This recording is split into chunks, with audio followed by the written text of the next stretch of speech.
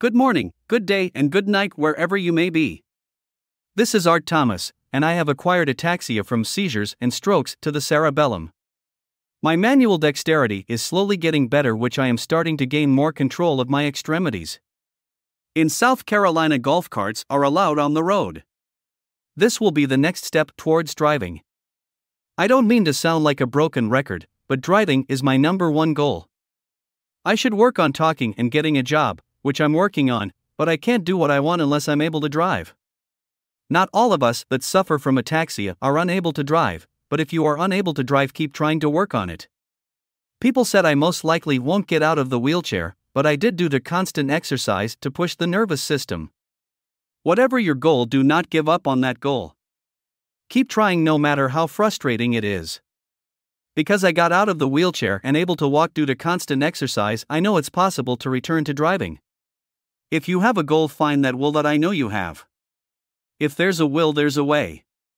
Because I have been using the tractor, go-kart, and Tesla, link in the description below, to help me drive and go to the next step was to use the golf cart on the road.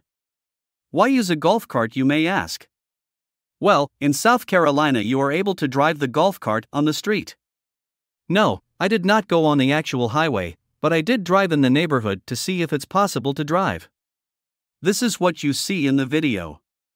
I'm just driving around the neighborhood so I don't hurt anyone. Please ignore the colors of this golf cart. This is my neighbor's golf cart, and they are giant Ohio State American football fans. They were very generous to let me use it, and I'm truly grateful for that. No matter your circumstance, I always say beggars can't be choosers.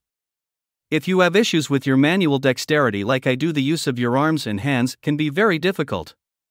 The thing you can do is keep doing exercises that help with manual dexterity. In other words, your fine motor skills. This is where occupational therapy, OT, can help, but you have to be willing to do exercises non-stop even when someone from OT is not around. Little Steps Big Gains is a YouTube channel you really need to check out. I'll put a link in the description below if you have issues with your fine motor skills, which can play a huge role in driving. Ataxia really affects fine motor skills because it's coordination of small muscles, but this means you shouldn't give up. As always, it's so important to get this content out there because most people, including some doctors, do not know anything about ataxia. Please help the channel out and bring awareness to ataxia, which is extremely rare, by pressing that like button, sharing this video, subscribing to the channel, and click that bell icon so you don't miss any upcoming videos. It's all free, and thank you.